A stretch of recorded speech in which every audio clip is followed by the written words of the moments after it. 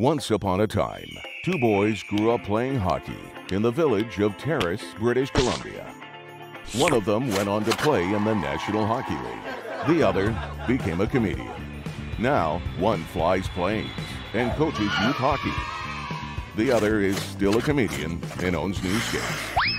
This is their podcast, Enjoying Orange Slices with Jeff and Ian. Hello, Jeff Sharples. My name's Ian Bagg, and then we also have Daren Millard's in today because it is Enjoying Orange Slices with their buddy Millard. Hey, buddies. How are you doing? Guys. What's up, Millard? Let's stop everything right now. So 2 out of 3 people on this show were on national TV last night, and I was watching them. And it was fantastic in between periods. I loved it. Oh, it was fun. Congratulations, guys. The intermission show is called, what is it called? Millard's Flyby. What's it called? What's it called? Sure. Mallard's Nest. Oh, love it. Is that what it is? Ducks don't nest, do they? Of course. Where do you think they lay their eggs? In a nest? They put them in a nest, and then and Derek England was on it, right? England. We should put it Millard on egg. we should have called it Bubbles with Millard. Yeah. So Sharples was on the intermissions and postgame show with me and Derek England on the Vegas Golden Knight broadcast last night. Not national, but we do cover a lot of areas. So the highly anticipated return of Jeff Sharples was fantastic, and was so my voice therapist loved Sharples. I had a morning session today trying to get the voice back, and she was talking all about Sharples. Oh my God, he's got it. Sure she was. Yeah, the ladies are swooning all across the they're southern going crazy. Love it. Hey, so you know what? We got to talk about since we're talking about you and me, Millard, and I said to Lord Bagg when he first hooked up to Zoom this morning, I said, we spent the first part of our lives. He was watching me a little bit on TV. Then little bit. The last 20 years, all I've done is watch him. Everything in Terrace was Jeff Sharples. I would listen to the radio of Vancouver Canucks radio. All of a sudden, Sharples is on that. I'm 15 years old. I'm like, he lives down the street. There's no point in this kid being on. Why is he on? And then boom, he's in the NHL. So we had a laugh. TV. And then, anyways, now, and then he has to listen to me. And because of you, boom, Jeff is back in my living room just looking at me. Jeff was very serious last night. He had his hockey face on. But you're able to push him a little bit. You're able to push him a little bit into fun. You know that, right? Oh, no. I watched you. We will have more fun as it goes along. Right. My voice being what it is, and Sharples being new to the audience, I want to make sure that we establish the credibility right away, and then we'll be us. Like there will come a time when they destroy it. The bosses will go, can you, just like my wife does, can you stop being you for a little bit? We will be us for a while. That happened. She said that to me on our honeymoon in Paris. She's like, this is you? For 20 minutes, she said, hey, for 20 minutes, can you stop being you? And then you can go back to it. But I just need a 20-minute break. Yeah. Love it. She went down the street and had a shot in some sparkly wine and came back and saw you. Oh, she was already doing that. She just needed me to be quiet for 20 minutes. I love it. Yeah. Just to if you're just tuning in for the first time, Daren doesn't usually doesn't sound like a 14-year-old going through puberty. His voice doesn't usually do this. He usually sounds really good. But he had a moose run in front of his bicycle and he screamed really loud and he lost his voice. And now he's just going through some voice struggles, but he's almost 100%. Jeff, on the other hand, sounds like this all times. Mm-hmm. Yeah.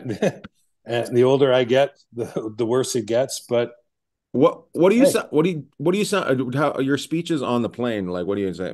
Morning, ladies and gentlemen. Well, it's funny that you two guys always have the microphone, so you always run the show. But when you welcome people on board, I always wondered, like, I'd fly when I first got into business. Sometimes you end up flying months with the same guy or gal, right? And so a lot of people do the same thing over and over again. And I would always sit there and go, man, I don't know. This is canned. Why do you keep saying the same thing? Until you start doing it and you try and go off script a bit and you just end up going down a rabbit hole. And then you're in Davy Jones' locker and you're getting spun down into the bottom and you just go off and you sound like a complete person that you probably wouldn't want to be in the back of an airplane with. So you say the same thing, and I keep it really, I always thank the people for giving us the privilege to take them wherever we're going. Let them know about the ride, the seatbelt sign. They know about the weather, but and everybody wants to know how long the flight's going to be. So just touch on the basics and just let them know how appreciative you are that they're with you and you're part of your family, right? For whatever amount of time you have them with you. And so that's it. I varied a couple times and I just basically had to stop. we call it Elliot and I, Daren Elliott, former NHL goalie, when we do the games together, we call it getting stuck in the cul-de-sac and you can't get out. And you just keep going around and around and around, and you're looking for that exit when you try to do it. Yeah, exactly. You know what you should? You know what you should do, Jeff? You should just go on every like half an hour and go, not far now. Yeah.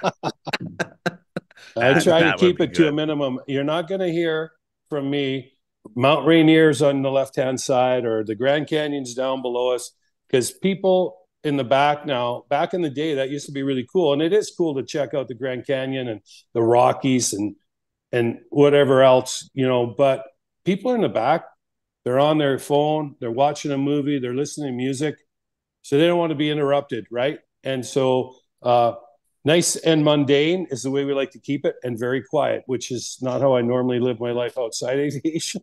But we're steal some of Lord Bagg's jokes and crack those. Oh yeah. No, I can't say I've ever I've maybe thought of Lord Bagg, but I haven't said anything that might come out of his mouth between 7 and 11:30 on a Friday or Saturday night, because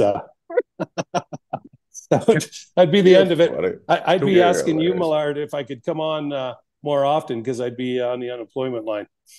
Do I really have to put my phone in airplane mode? I love this. You know what? That's way beyond my pay grade. If you want to put it in airplane, it's like an optional skate. If you want to skate, skate. If you don't want to skate, don't skate. So if you want to put it in airplane mode, put it in airplane mode. If you don't want to put it in airplane mode, don't put it in airplane mode. But what do they tell you to do? Put it on airplane mode. Well, okay, there you go. I mean, but you're not really good at listening and following direction, are you? So, oh my God, I love the turn of this. Just it's above my pay grade, and then he just gets mad at you. Yeah, he's sour with me right now. I'm just returning. You put it on airplane mode so your battery doesn't drain, so it's not just looking for a tower the whole time. Oh, and then when you go to press something, you don't drop the landing gear on them, or whatever. You're talking about interference too, right? But nowadays, does it really interfere? Oh, I don't know. Sometimes people thought they could interfere with the airplane systems. I don't know. I mean, they're plugging into the airplane. They're getting power. They get the way Boeing makes things. It'll probably just take 3 planes out of the sky if you turn it on. Like not even yours. It'll just affect others. Hey, that's what happened. That's what happened over Australia. Somebody turned on their phone and dropped the planes. And dropped the plane. How far down would that plane have dropped? Like to cause somebody to be on the roof, pinned to the roof, the ceiling. You know what? I don't know a lot about that particular situation, but obviously something severe happened when you're putting people on the roofs. Now you can get what they call CAT, which is clear air turbulence, which can, the sky's clearing 1 million. You're at 36,000 feet and everything's going great. And all of a sudden there's a change in the jet stream, a temperature change, something, and all of a sudden all hell breaks loose and the airplane gets into moderate to severe turbulence. You never saw it coming. Obviously, in this situation, they never saw it coming. So we'll have to wait and see what happened. But very traumatic for everyone involved. And, the last thing you want to do is say, what is it doing now? But thank goodness they got everything under control and landed, and hopefully everybody's okay. Do you think I wear my seatbelt all the time? Do you wear your seatbelt, Lord Bagg? Yes, all the time. All the Because time. Jeff told me to. Jeff's like, always Really? wear your seatbelt. Yeah. It's like when you go on the ice, you got to put a helmet on because you know what? You never know what's going to happen. And after the Aloha airplane that turned into a convertible back in what was that, the 80s? After that, I was just a young whippersnapper. I was like, 32. He was 32 I'm wearing then. my seatbelt. I wear my seatbelt on the couch at home now. I was like, I'm not going anywhere. But That's fun. hey, I want to get back to you saying I'm angry at you. Let's talk about how angry you were at me and Eggy last night when we came up with the Jonathan Marshall show stat, and you treated us like it was like we were a couple of kids that had just gone and thrown a rock at a car. No, it was just you. Okay, it was. You know, It was Eggy, if you. Eggy got mad, he'd take you out. Yeah, but yeah. Okay, so Lord Bagg, let me ask you a question because you watched the game last night and you saw. Where do you think Marcia Show is in league goal scoring? He's got 37. What position? In league or for the Golden Knights? No, in the league. Where does what he just did there was stalled for an answer because you were I would very say clear with your question, and he asked a question back so he could stall. No, actually, I asked it back because he asked the question, and I was like, "Oh, I seen stats on this yesterday," and I was mad because Pacioretty was on that, and I'm like, "How did he ever get that many goals?" I seen that guy nothing but hit glass every time he shot. He shot so much, and it was just all over the place. Anyways, I would say it's probably 15th in goals. Okay, and so Millard came at me like a spider monkey last night after I said it's an unbelievable season he's having. He's got to be minimum top 15. And Aggie says, you know what, Sharps, I think maybe even top 10. And the next words out of Mallard's mouth is Austin Matthews and blah, blah, blah, blah, blah. And we said, we're not saying he's number one. Yeah. Yeah, we're not saying he's number one. Marcia Show is 7th in the league in goal scoring. That's unbelievable. When's the last time Golden Knight? That surprises me too.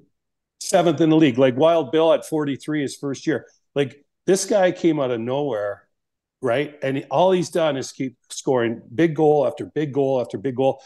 And I just get dressed down by the host of the show last night because not on the air.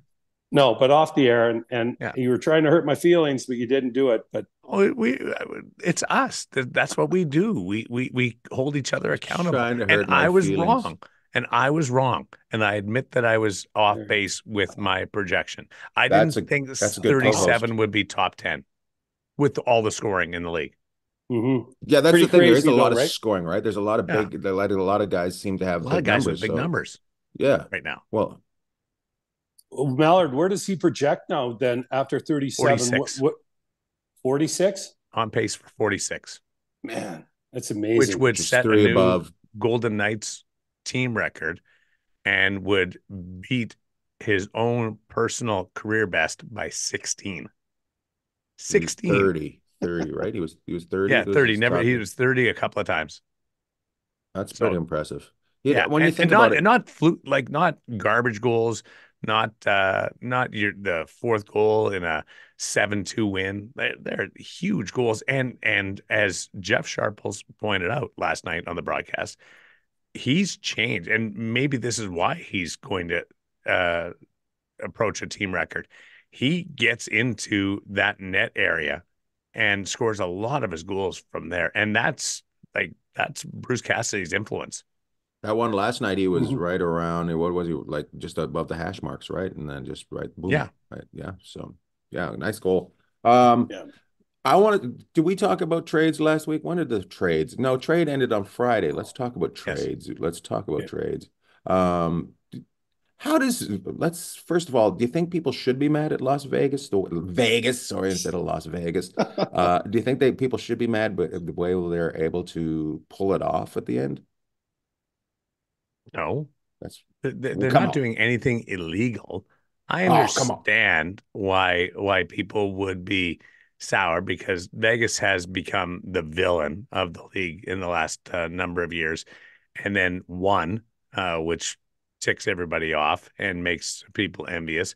But from a rule perspective, they have not broken anything and not violated any of the stipulations in the National Hockey League. Listen, would Vegas rather acquire a couple of players and sit out their captain, or would they rather have their captain and pass on the trades? They would rather have their captain, Well, right? when you're talking to me like this, Mr. Yes. Millard, I don't think that they're pulling anything off, and I don't think he's not hurt. And I think the spleen is something you have to be careful with, and he should take extra games to make sure he's okay. I just feel people get all upset. But if your team's not willing to swing for the fences or cheat a little bit, they're not actually trying, right? Isn't that what they say? If you're not cheating, you're not trying. You also have to have an owner that's willing to spend. And you've got the salary cap that's 84 million.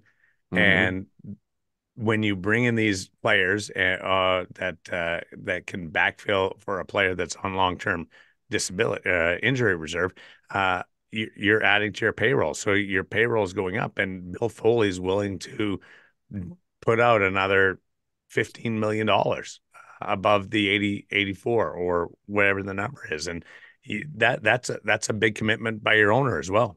Well, and I heard we've talked about this before.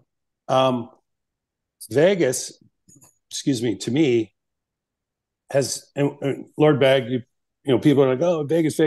Well, this is where I live, and we're out in the West Coast, and we watch the Kings, we watch Canucks, we watch a lot of the Western Conference teams, a little bit more than the East. But Vegas is your team. No, but I mean, I was originally Detroit, so I'm a big fan of what they're doing out there too, and the way they did it when Kenny Holland was there, and now Stevie Y's there, and they're building it. Vegas is a little different animal. First of all, since the Gretzky trade, biggest thing to come into the league.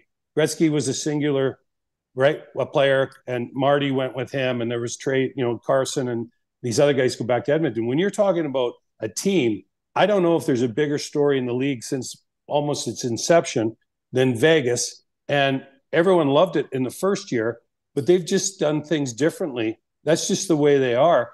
The other thing people have to realize about what's going on here in Vegas is last weekend there was Madonna, U2, and NASCAR here. Okay, on a given night, there's 150 to 160,000 tickets for entertainment available in this town. And 2 weekends ago, part of that 150,000 was Lord Bagg with his 3 sold out shows at Wise Guys. I was at one. Down at Main Street, which Millard and his lovely wife Jen came down and joined us. So what I'm saying is the only other city in the league that I can think of, and there's massive cities, that maybe has to compete on a nightly basis with all this other stuff might be New York, right? The Rangers. But they're way more established than Vegas is. So you have to be competitive. You have to be aggressive. Tip of the hat to Mr. Foley, because he'll spend the money, and a tip of the hat to George McPhee and Kelly McCrimmon, because they have been super aggressive. And if you're a fan of another team, wouldn't you like to see your upper management try and build and be as aggressive in your market as you could?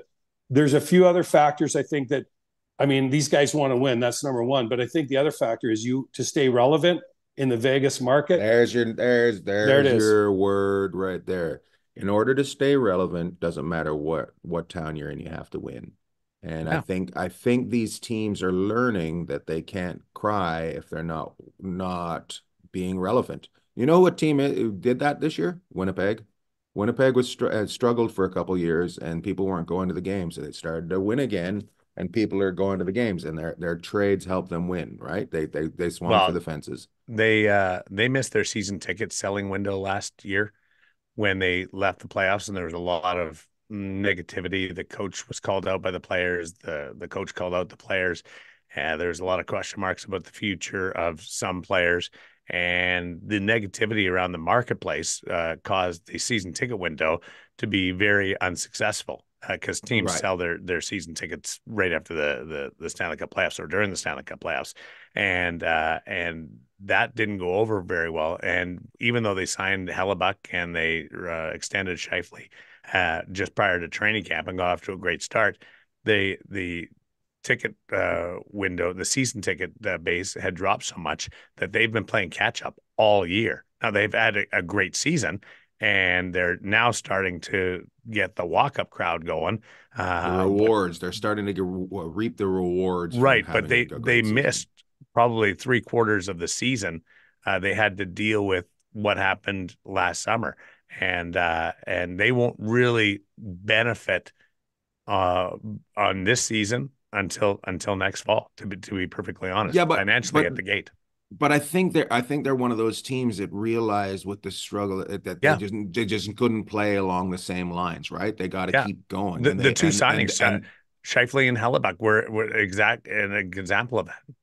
Yeah, but don't you guys think they should have done it earlier? But you can't. They couldn't do those. They couldn't. Whatever.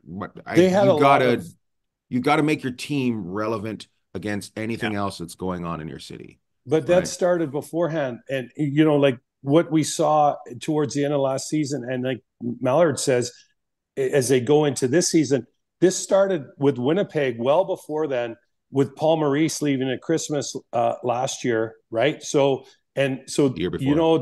The unsettled of the it was unsettled in the organization before that. Chevy's done an unbelievable job. Their GM, Kevin Shoveldayoff, of putting it together. But then there's another thing that says no such thing as bad press, but you're having a season where you might win the President's Trophy. Your team is stout. You've got one of the top goaltenders in the league, best goaltending coach in the league, right? Flats. Where's he from? Well, you know what? Thornhill. He's from Thornhill. Yeah. Everyone's like, Thornhill, Ontario? No. Thornhill, British Columbia, the outskirts of Terrace, British Columbia, or I guess the bedroom community. But one of the things about Winnipeg is they got all this stuff that's all this momentum starting to go their way. And then the owner goes on, well, if things don't pick up, we might have to move. Yeah. And if you're in that market, you're like, are you kidding me? You're saying that? To me, I thought the timing was a little bit. That was a little taken out of context a bit. Too. Yeah, it was. But you know what? People say they got a lot of positives going there. It doesn't matter what you're doing. People say things and they regret saying them, but nowadays they are found instantly by the internet and played all over the place. Mm-hmm. So you really have to watch yourself when you are a business or whatever with what you're saying, if those words can affect you, right? So everyone's like a hair trigger now, right? And up there, I think people are like, hey, listen, you hear it everywhere. Oh, the tickets cost too much. Well, when people are getting paid $8 to $10 million a year, they got to find that revenue somewhere else, because they don't have the TV contract like you will with the NFL, Major League Baseball, or the PGA Tour, or the Premiership type thing, where you get all that TV money. So Winnipeg's a great story, and I think now that they're focused back on the ice, did well at the deadline too. Did well at the deadline, yeah. You know who didn't do well at the deadline? I think was Pittsburgh. Oh, that's it. Just put it out there. Yeah, and I have some stronger thoughts about what's happened there and the decision that they made last summer, and didn't agree with it then. And I think what decision was that? Bringing in, like, doubling down and bringing in EK65, our buddy Eric. I thought it was stupid. I thought that was completely stupid. Like, I didn't agree with that then, and trying to keep the window open. Yeah, and they took a difficult situation and made it almost unmanageable, and now they're in a massive bind. And I don't know how you do what you did last summer and say what you did last summer, committing to the core, and then now turn around and try to tear it down. So they're in a very unenviable position. I think. Do you remember when I said EK65 and you chirped me for saying that, but you drop it like you guys are best buddies and you're going to spend Christmas together? What do we do? Yeah, Millard, remember? You said, well, how can you just throw these nicknames out there? I don't remember you saying about EK65. Yeah, you did. I'm playing the tape back. We're going to put it on here. Brian will find it. But I was looking for a picture. It's out in the hallway of EK and I. It's funny. It's above the fireplace. It is. I got one out here. It's awesome. He's a fun guy, and I love him. I don't know why they felt the need to do that. But don't you think they also, by re-signing Malkin, who is on the back nine of a great career, they tried to get the band back together again, but they don't have the instruments.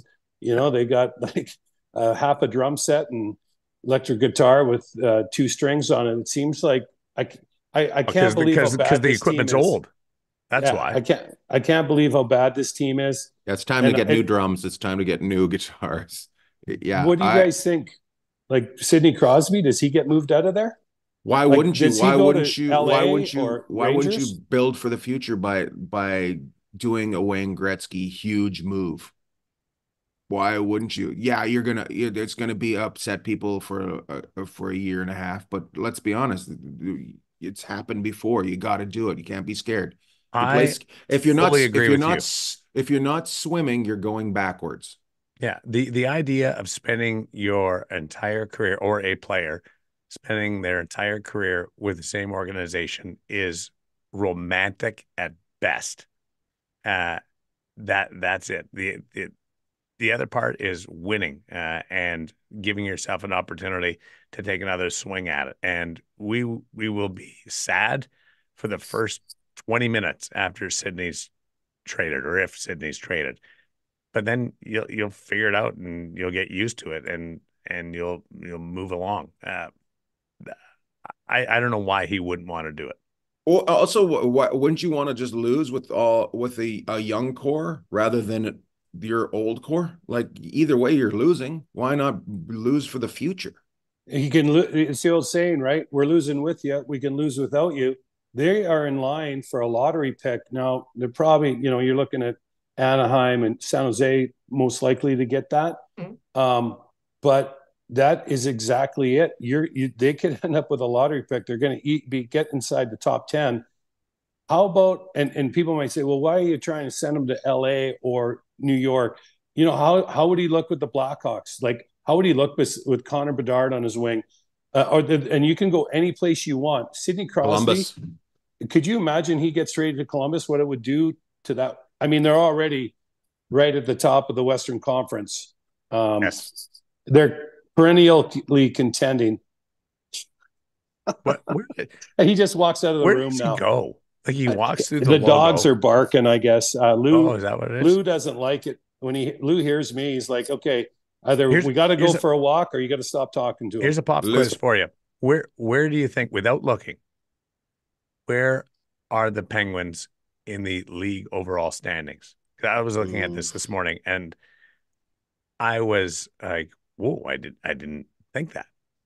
I'm going to say 26, 27, somewhere in there. If I have to go, I'll go with 27. But back 25th. They're 25. So you're a good job. Good lottery pick. You guys are more on the money than I thought. They were closer to 20 in and around there, but no, they've had too many. They've had too many like series of losses, like just losses in a row to be around there. It isn't here and there. They just go on this bender where they don't win for like 7 games. It's pretty crazy. Does Sullivan survive?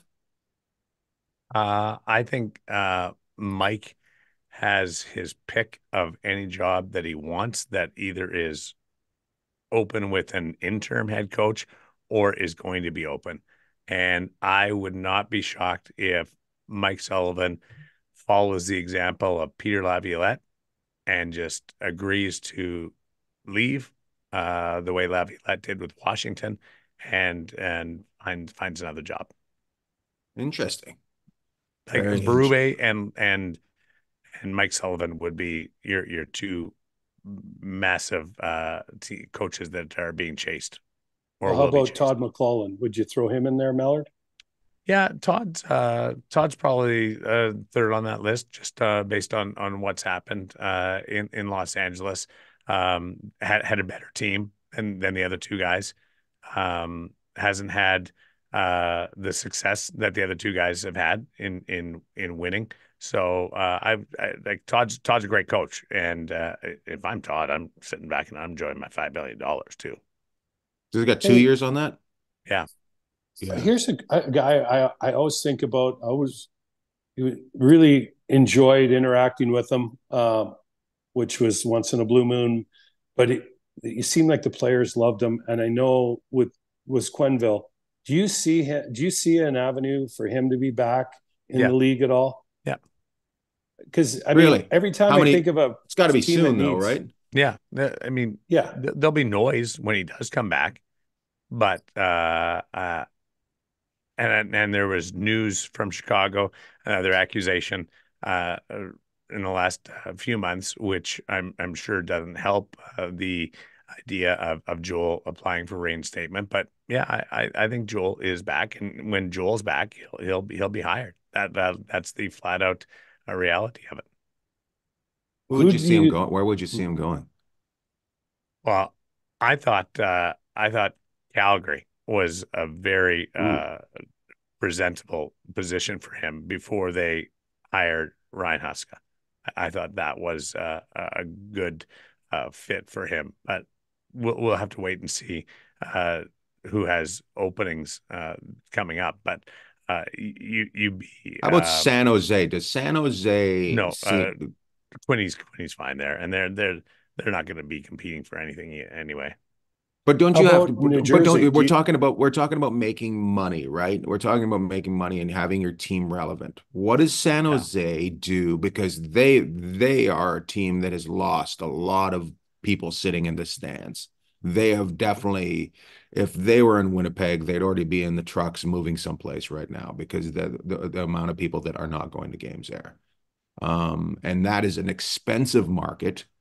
And that is a San Francisco market, and you should be relevant in there. You got so much to compete with. You got to really try hard. If they're trying to be relevant, they shouldn't have traded Tomas Hertl, but they realize that they're not going to be competitive for a while, and they saved a bunch of money. So they're not even trying to be relevant. They're trying to just tear it right down. So they're not going to be relevant for a while. How many teams in the league this year can tear right down? In the league that can afford to? Yep. Oh. Can Pittsburgh afford to? No. Pittsburgh is an interesting market because when they're not winning, when they don't have the stars, we've seen it in the past, like twice, where they've had serious financial difficulty. That I'm fascinated to see what's going to happen, whether that market has matured to the point that they will stick with their team and stand by a team that an organization that's been very successful. I'm going to interrupt you on this. The two times before, they didn't have an ownership that could afford to tear down. Can they afford to tear down now? Like with that new they ownership? Should be able to with Fenway, right? Sports Group, they should.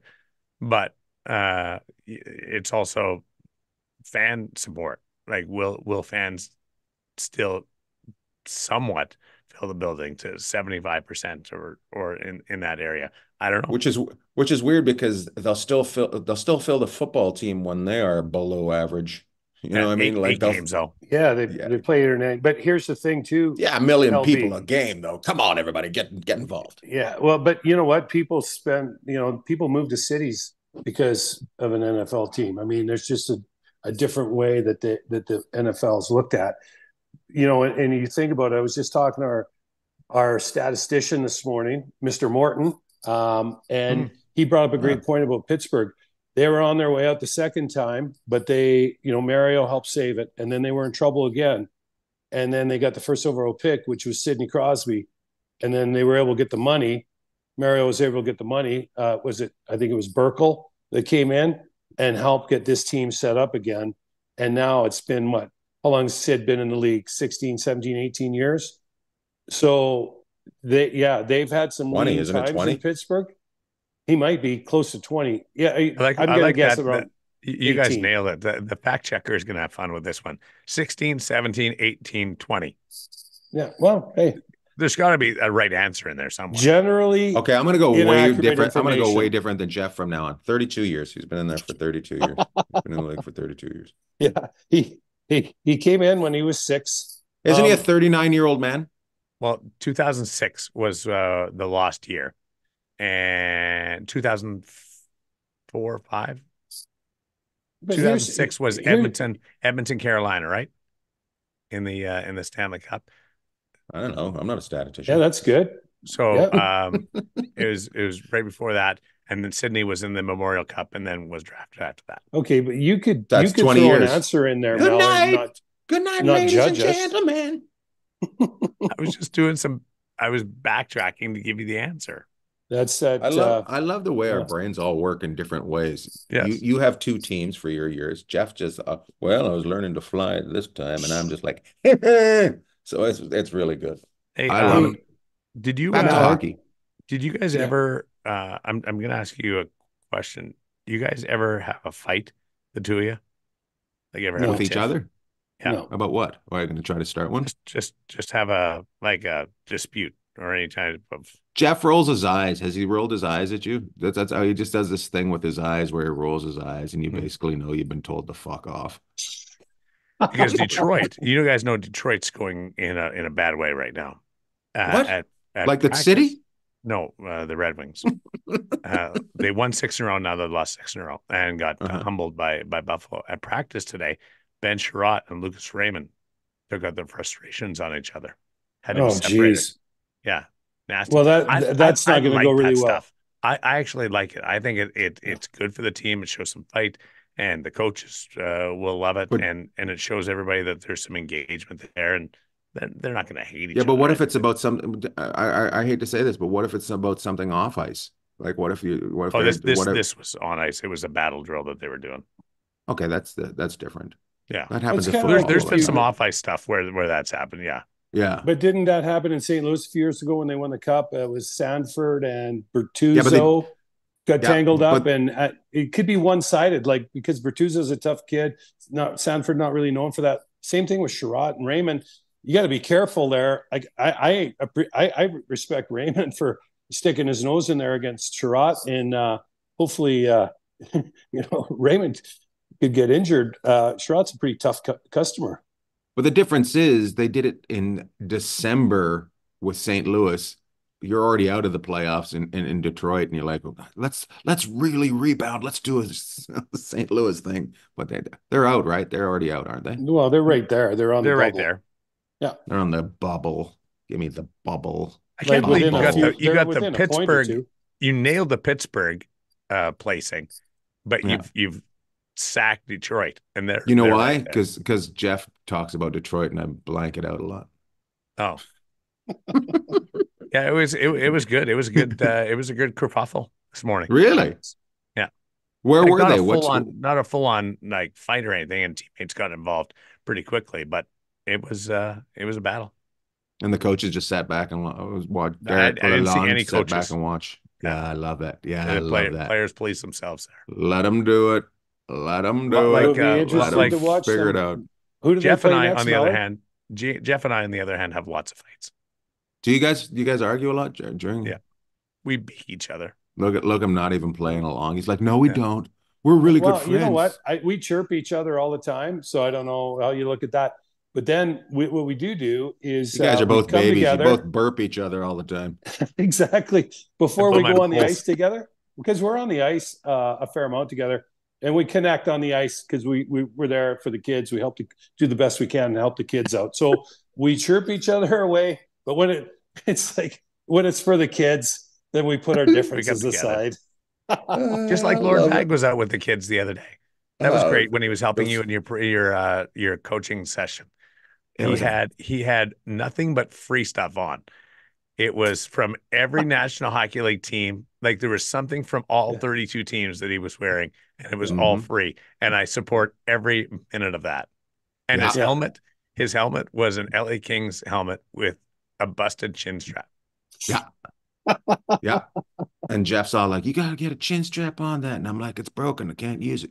And he's like, you're crazy. You might fall down and hit your chin. He's all about safety since he became a pilot. Before when he just played hockey, he just shoot pucks at you, trying to break your blades.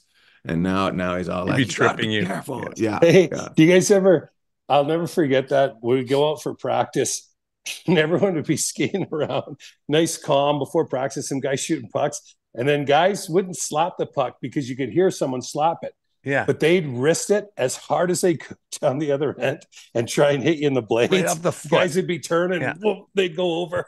And then guys would get all heated at each other. So we used to rip pucks at each other, but we'd always shoot end to end because as the guys turning, like we don't usually all teams go out and they go around left to right. And then so they'd be turning down at the far end. And so you'd wire one from the far end, and then you'd get in behind somebody like Proby or Joey Kosar. So if you took down like Spuddy, take down Gallant, like take down our old buddy Spuddy, Gerard Gallant, or I wouldn't normally shoot him at Spuddy, but I'd shoot him at like Doug Huda or Rick Zombo, and they'd shoot him back at me, and then I'd get in behind the tough guys. You know who you didn't mention? They'd look down. Well, sometimes you'd wipe them out. But well, you didn't mention Yzerman. You didn't hit Yzerman. No, I never did that to Stevie. No way. Not a chance. He's untouchable, boy. You didn't do anything. And the other thing is, if he didn't come over and break a stick over your head, he was a pretty tough guy. So he'd take you out. So you didn't screw with Stevie. He was the franchise, kind of like Sid the Kid is in Pittsburgh. I have to bring this up. This is not hockey related, but I got to bring it up. And you're talking about doing things and getting away with things. Carrie Ann did the smartest thing I've ever seen. So she got out of bed like just at the last minute yesterday and went and got her photo taken for her license. And the lady at the license plate said, "Your hair is a mess," and tried to fix it for her. She looks like she's drunk in the photo, right? It's so smart because now she'll never get a DUI because she just looks drunk. That's pretty good. I'm just like, oh, you were brilliant. Just like, was it secretly on purpose? And it wasn't on purpose at all. She just forgot. She was busy doing something, and she was like, I got there and I looked crazy. And I was crazy, and they tried to fix my hair. And I love the fact that the DMV is trying to fix her hair. The DMV was like, you don't look right. Can you imagine what they see at the DMV too? Yeah. Hey, you're like, I can't believe Long Beach police didn't show up at the house. Excuse me, Mr. Bagg, could we have a word with you? They make her take a breathalyzer before they take her photo. For the picture. Yeah. I just wonder that. Woo, for her. But she's got the best hair in the league too. So I can only imagine. It was. Have you seen the picture yet? I have not yet. She's just like, it's crazy. I'm going to have to do it again. So. Pretty great. Hey, if the DMV's trying to help you out, you did a good job. They never help you out. So if they're trying to help you out, they're like, we've never seen this before. Can you work that into a bit? I'm gonna probably try to figure out something with it. My wife's the smartest person in the world. There's a guy that's on the Daily Show, Michael Costa, and he used to go get his license, his picture taken, and he'd wear a white shirt with a black collar underneath. So he looked like a priest. No. Really? Yeah, he said, and if he got pulled over, he'd get away all the time. So that's smart. Yeah, I know what I'm doing. Oh yeah, go get hammered and let your hair fly. That's the best way to take a picture taken. You can get away with it there. You're fine. I love it. It looks great. Do you think a team that's got to become relevant and is struggling to, if they don't become relevant soon, they might get turned on as Montreal? I think they're trending in the right direction. You do? They've got their draft picks, and they've got their core, and they've got their coach, and they've got their management structure in order that is all stable. I like the direction they're going. Yeah. Okay. All right. You think that coach survives? If he wants to. I think he's a coach, and management likes him. The players like him. I just wonder whether or not he wants to do it, because he came with no experience. He wasn't a career coach coming in. If he wants to keep doing it, it'll keep going. If Marty wants to keep going, he'll keep coaching there. Do you think they need to change their logo? Anyways, go ahead. Could you imagine? We're going to do a logo change.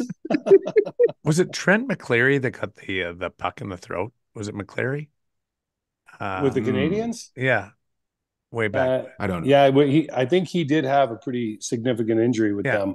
So the story was that Dr. Mulder, their team doctor, legendary doctor, came out and they had to get his equipment off, and they cut up the jersey and then around the crest and then up the jersey. And the wives' tale was that you don't cut through the crest to do it. Mhm. It was legendary how this player is having like a serious medical situation with after take a puck to the throat and the larynx crushed and facing a life-threatening situation, and they took the time to cut around the crest because it was Montreal. Do you think? In actuality, it's the crest is so thick. Yes. Why would you try and cut through it? But the theory was, or out there on hockey people was, you don't cut through the Montreal Canadiens crest. Hey, but Mallard, think about that. Let him die. Yeah. I'll tell you what, you never let your uniform, you never let that crest hit the ground. No, like but you didn't. You didn't just throw it in the bin because there's a bin they bring in after I agree. the game. And that's sort of what precipitates this theory that they would cut around the crest is you don't step on the logo if it's on the floor. Like the different dressing rooms would have logos on the carpet in the dressing room. You were never allowed to step on it. Your sweaters, but normal people didn't know. Normal people don't know, and they come into the dressing room and step all over it, and then people get all upset. Yeah. So most of the teams have moved it to the roof, or they put, when people come in, they have a carpet that goes over top of the logo, so the logo's covered. It always baffled me in Stanley Cup finals over the years. You would have teams with the logo on the floor, and they would have to put like the velvet ropes around it so people didn't step on it. No way. And then you would have no room in the dressing room after that because the logo took up so much room. And then it was just chaos. And then I would get yelled at by the equipment manager would yell at me because I was half on the logo and get off the logo. Yeah. You know what they should put the owner in a chair. They should put the owner in a chair in the logo with the velvet ropes around him. Yes. that'd be great. You got to do something fun with it. Oh, and look at Sharples is sour with us because we're making fun of mistreating logos. The logo is history. Well, I'll tell you what, you didn't matter where I played. You didn't that uniform, practice jersey, game jersey. You never hit the floor, and you never went near that logo. And in Detroit, the logo was on the floor. And so you just walked around it. Like it was almost like you could have gone in there and with radar and just worked your way around the room because you knew, that's good. So until you get traded, and then you just walk right across it. And what's that? And if you like to get traded, you just walk right across it. See ya, suckers. Well, you see it all the time when people celebrate on the logo. In the NFL, other teams lose their mind, right? I think it's a good thing. Show some respect and take care of your stuff. I think is more than anything. So are teams at home allowed to go up the middle through the neutral zone, or do they have to skate around the logo at center ice? Funny. Well, we're talking about celebrations, Mallard, but that 85% of an NHL game's played within 3 feet of the board. So it's not like they really have to worry about it all that much anyways. When's the last time you saw someone celebrate a goal on some other team's logo? Right. I think you just made that's funny. 85%. Just skate back to the center ice and just start. That would be good. Put your stick down. Just like a flag. Yeah. Did you correct me on my percentage there? I just wondered where you got the 85%. He's been throwing this around for years. Yeah, I just threw it out there. It felt like a good number. It feels good saying it. So I just was like, meh. I mean, I could give you 6 feet if you want. It's still 85%. I'm going to say this right now. This show isn't about facts. Who is the fact checker? Have you guys hired a fact checker? Randy Morton is. He sends a text message and laughs at us. Fact checker. Yeah, Randy came in today. Yeah, that's where I got the Sidney Crosby thing. Saved the franchise with Mario. Is Randy there right now? Like off camera? No, I keep trying to get him on, but he's not here today. I did talk to him this morning. That's where I got that stat. So we were talking about the game last night and the fabulous pregame we did. The best ever. Yeah, we should have him just do a video every week. He should just send a video with information. I agree with that.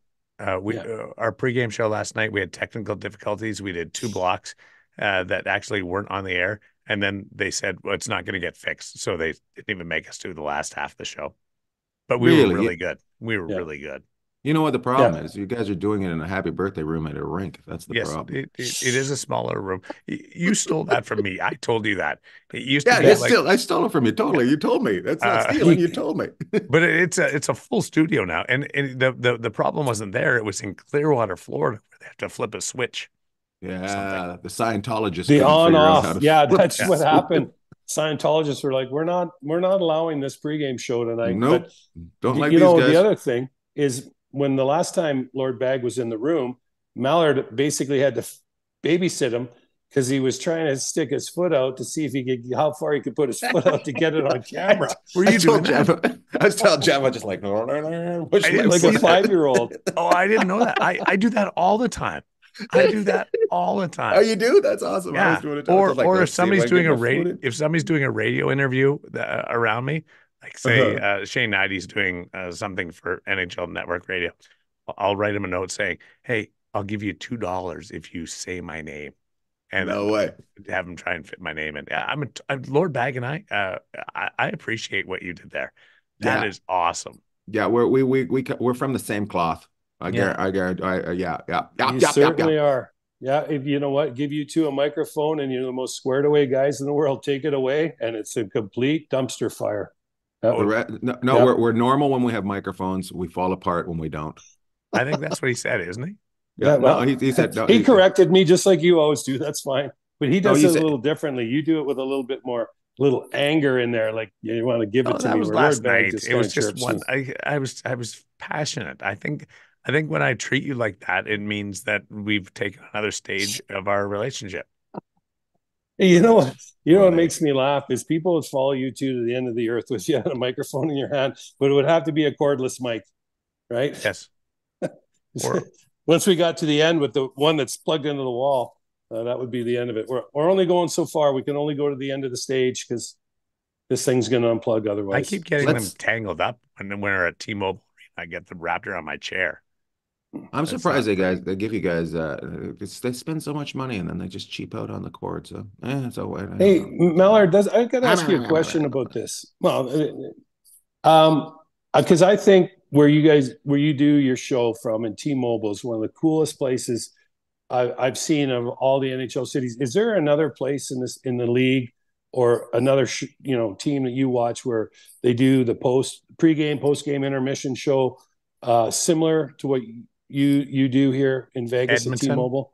Edmonton's cool. Yeah, they have a suite at the end, a little different than us. Such a weird building. That building.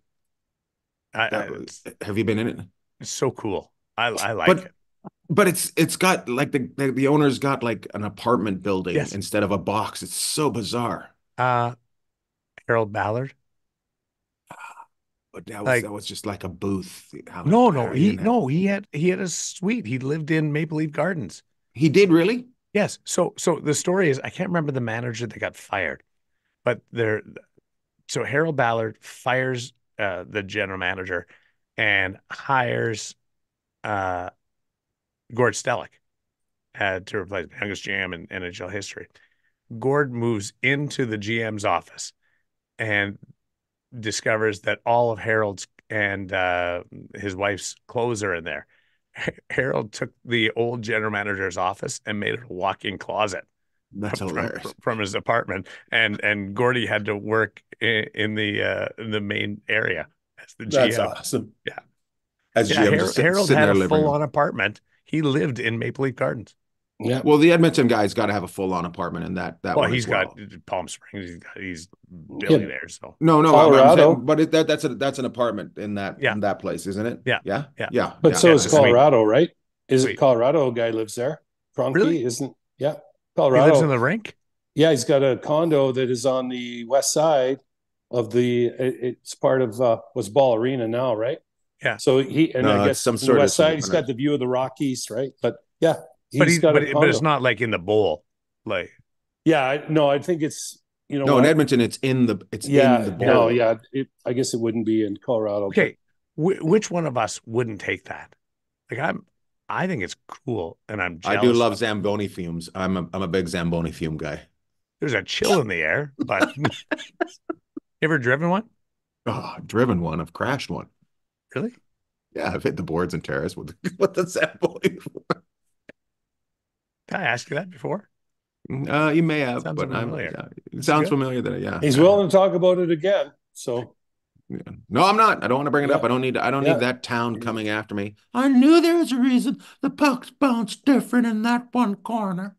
Thatcher Demko's out for 2 to 4. 2 to 4? Not, yeah.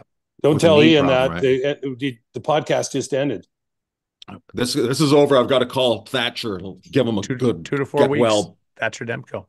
Yeah, he needed the break anyways. I think they just pretended he was injured and just said, "Hey, DeSmith, let's just cruise us into the playoffs. Let's get going." Well, and Thatcher saw like from San Diego. I'm gonna go surfing.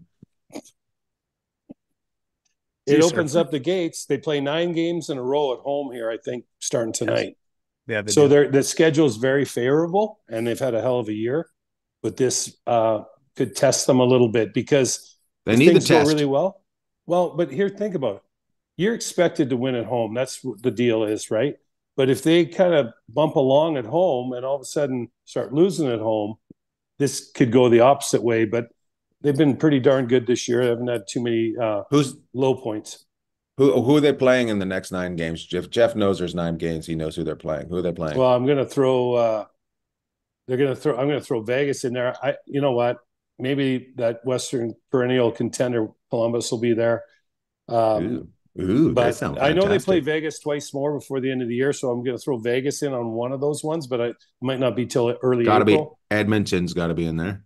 Well, they beat Winnipeg to start. They beat Winnipeg to start the homestand. Then they get Colorado. Ooh, that could be tough. Washington, that could Buffalo, be okay. Montreal, that could be okay. The Flames, That'd be LA, Dallas, and Anaheim. That's just off the top of my head. That's a really good photographic memory. Dallas and LA Anaheim are the two toughs. They're the two tough teams. Yeah. So but they really when I went to the game in Los Angeles the other day, if LA is not on the top of their game, Vancouver can beat them. 4 playoff teams out of 9. Yeah, they should be just and they fine. already won one of those games. Yeah, and if you think about the pace they play with, there's not a lot of teams that can play with that. They bring it. They play with a lot of pace, Vancouver, and DeSmith's been good for them. You just need them to be NHL average, right, in there, and they should be just fine. What do you think? 6-3 on this, 7-2, 4-5. I would take 6-3 and run. Yeah, then that puts Edmonton in the rearview mirror. Edmonton's got 3 games in hand on them, and Edmonton's playing great. But you know what? The only thing is they play Dallas, Colorado, Vegas twice, and Edmonton. So I don't know who else is in there. Obviously, 5 and 4. Got some teams. I said 4 and 5, but I think they go 5. You're going to go 5 and 4 in a 9-game homestand with the hottest team in the league over the course. They already of the year? have 1 win, so yeah. 6 and 3. I agree with Millard. I think 6-3, possibly 7-2. Yeah, but I think 6-3 you'd run. 5 and 4 might be more realistic, but 6-3 you'd and take that, put it in your pocket and go. Yes. Yeah. And the other thing is the teams don't like to have long homestands. No, it's a bizarre schedule. It's crazy. It's bad for season ticket holders too, to have that many games in a row at home. Right. Absolutely. Yeah, right. That's what do you think? What do you think there was that building being used for something where the Mormons having their annual meeting and they had to move out for 6 weeks? Wasn't that what Vancouver used to have to do? Remember? And then I think it was Jehovah's Witnesses would come in and have their British Columbia meeting at the Coliseum, and maybe their airplanes in for maintenance. They can't fly for. That's so funny. Month. Yeah, it's basically a month. If they're using that's a bad Boeing, deal. they should start to train. And I think the guys get comfortable at home too. Like, you don't want to be in at home very long, because and if things start to go sideways, then you'd rather go out on the road, get everyone back together, try and figure it out from there. But Vancouver's a tough place to be home for all that time, because chances are you're going to get 7 and 9 days are going to be rain. It's 22 days at home, straight days, 22 days. That's bad scheduling. Like, I don't know how the league allows that, and whether the building, I mean, is set up for the something team, else or not. I can't believe the team didn't fight that, because I've been part of teams that have had 8-game homestands, and they're chomping at the bit. The coach needs to. You just run out of things to do. Is that the longest? Is that the longest homestand? Do you guys know? Is that the longest homestand? I've never heard of anything longer than 9. 8 well, was, and the other was thing the is one that I was aware of. When you're home that long, then you start kind of getting into your summer habits a little bit. Now, I'm not saying the guys shouldn't go play golf or do some other stuff, or go up to Whistler. Sounds like it. Well, I mean, speaking of long, we're in an hour. Carrie Ann's going to yell at you. No, we're in an hour and almost 10 minutes. Oh, right yeah. now. We should probably go soon. we should probably wrap this up and actually talk about hockey at some point. We have talked a little hockey. Yeah. Okay, good. Let's just wrap it up. Making sure. You want to just wrap it up, Jeff? Did you get mad? Well, you just threw your eyes. It's your podcast. I just disrupted. He's just pretending like he's listening, but he's writing down his show notes for tomorrow's game with Calgary and Vegas. He's just bringing up things he doesn't want to talk about on his show because we've talked about, man, it sounds stupid. Hey, are you going to do radio today, Millard? I'm going to do 20 minutes because the regular host is off sick as well now. So who's got gonorrhea? I don't know. It's pretty funny though. So they said, "Can you be back today?" I said, "No, I can give you 20 minutes." But no, I can't be back today. Are you gonna open up the show at 4 or what time are you going on? Yeah, I'll do the 4 to 4:20. Right on. Oh, it's you. You're the regular host. Well, no, is it you? Well, I'm usually on it, but then I'm usually on it with somebody else. Who did I give gonorrhea to? Stan. Okay, yeah, he's always got it. Yeah, he probably gave it to you. He's a gonorrhea giver.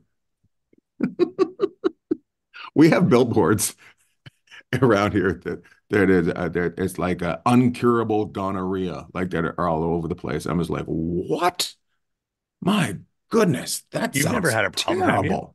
What's that? You've never had a problem, have you? I'm a Christian. Just like when Sharples wants to laugh, but he doesn't. I'm just like, I'm sitting here listening to you donkeys, and I guess I'm like, okay, I got to take the dogs to the vet. So I'm going to wrap it up. He's got to take the dogs to the vet, and also he wants to keep HR out of his life. You know what? The HR probably they turn us off immediately. They're like, no, we'll just push these guys off to the side. What's hockey? Anyways.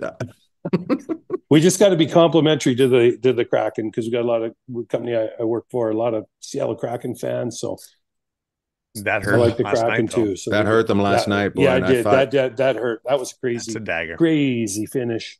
It was a very crazy finish. Dallas came back from 3 down last night. There was a lot of comebacks. All right, Lord Bagg, let's go. You said you're spending $1,500 at the vet today, so you're just getting their nails done. You already know what it's going to cost. Nobody knows. I don't know, but here's the thing: they need to get their shots, right? So you know how that goes. It's like the time I went in to get their teeth done. They're like, "Oh, that's $150 a dog." I'm like, "Okay." They got yucker, especially Molson. Okay, let's get their teeth done. Then they're like, they call me back. They go, "Well, how old is the dog or dogs?" And I go, "Well, they've been coming to you since 2013, so." Are they older than 6? I said, yeah, we've been coming since 2013. So I think they're a little older. Well, that's another $150 for blood work. And the next thing I know, I get home, I drop them off early, and they call me back. We've got good news and we've got bad news. And I'm like, just tell me my dogs are alive and I can handle it. And they go, yeah, they're both good. The one's down, the other one. Why would they ever say that? I know. I was like, you know what? Just tell me. Because the one I was worried about, which was the Kokity, she was fine. Molson's got the bad chiclets. So they're like, well, I got to take 3 teeth out. Well, we started off at 150 each, which is 300. I'm not real good with math. We ended up at like $1,400, $1,500. And I'm like, hey, listen, God. I said, here's the dental special I came for. This is kind of evaporated on me. So I'm not paying that. What can we do? Oh, we can wind it down. So we ended up getting them out of there for about $950. So today it's the fact that you had to bargain with them is crazy. Good for you. You know what? Bargain. It's the greatest business ever is in the veterinary business. There's some tough times, obviously, when dogs aren't doing well, or cats, or whatever your pet is. But I'll tell you what, they can make bank because they just upsell you. Like everyone gets mad. They don't want to pay an extra $15 for an upgraded airline seat, but at the vet, $150 needs to be done. No problem. You know, my buddy Doug McLean had a dog. His daughter's dog was having trouble and had some major surgery. And the vet phoned and said it was going to cost a lot. The vet phoned and said 50-50 chance. And Doug said, yeah, well, you better pick the right 50 because there's a 50-50 chance you're not getting paid if the dog doesn't survive. The dog doesn't live. I don't need to pay. That was good. Speaking of 50-50, I got to tell you guys a story about stand-up before I leave. I was in San Jose February 8th, and somehow, talking with the crowd, somehow I ended up with a fake leg in my hand on stage. All right. What's that have to do with 50-50? Well, it's just one leg, the other leg's missing. Oh. That's 50-50. So March 8th, I'm in Lexington, Kentucky. I end up with a fake leg in my hand. How? I have no idea. We bought lottery tickets. I have no. I actually used. There was a lady at the front. She had one of those walking casts on, so I actually stole a line out of from Jeff. I said, "Oh, you got a bad wheel on you." Yeah. And she said, "What are you talking about?" I said, "You got a bad foot. You got a bad wheel." And some guy from the back, that's nothing. Next thing you know, a fake leg comes passed up through the. So I just have this fake leg in my hand. Of course, it was the yesterday was on Sunday was the Academy Awards. So I just held it and thanked the Academy. Amazing. Yeah. But 2 fake legs on the same date, a month apart. Crazy. Let's wrap this up. Wow. Okay. Millard, you got any shout outs? Leg up. I would give you a shout out for joining us on the program last night. That was a lot of fun. That was great, and I can't wait to do it a few more times. Not a lot, just a few more times. Well, again, that was taken out of context. You guys are really good together. You guys did. I hope whoever's watching that should really think that should be the show, and then a floating in, floating out kind of guy. You two, and then a floating in, floating out kind of guy. Floater. I guess we can do that on our podcast, but you got a shout out, Lord Bagg? Yeah, I do. Yesterday was my dad's 84th birthday. So big happy birthday for Gary. Yeah, I'm gonna go up and see them in a month or something like that. And he's so funny. Happy birthday. Yep, thank you. Yep, thank you. So I love that. Yeah. I got to tell a quick story about Gary before my shout out here. So where Gary and his buddies used to go to the A&W in Terrace. Highway 16, love going to A&W. So I guess that could be part of my show. And I show up and there's 2 people sitting beside Gary's table. And I'm like, hey, Gary, how you doing? He goes, why don't you come join? Yeah, he says, grab a coffee and come join us. I go, well, there's not really anywhere to sit. But he goes, these 2 goddamn guys will move. That's because he uses that. That's Gary. Hey, yeah, that's Ian's dad. So these 2 guys pick up and move a couple tables over. Gary told us. It's like, So I sit down and have coffee with Ian's dad and his buddies and a bunch of characters from growing up in Terrace. But so happy birthday, Gary. But my shout out is to our vet, Dr. Snyder. So hopefully today, not only do you pay, I got to shout her out. But no, actually, she's awesome. She is. She helps us out whatever way she can. She's a big hockey fan, originally from Edmonton, Alberta, now Vegas Golden Knights, and she goes to all the games. So I'm kind of want to shout her out so she doesn't hurt me too bad on the price of things today, but also because she always takes care of the 2 little ones we have at the house here. So shout out to her and love to all. I love that you had to shout her out and say, "Don't hurt me too bad." But she's also a season ticket holder. No, she's not a season ticket holder. She just goes to the games now. She was a huge Oilers fan, and now she's Golden Knights. So we're another Canadian cheering for the Knights. That'll get everyone in arms up there. But another conversion. I know. So love to all. Love to all.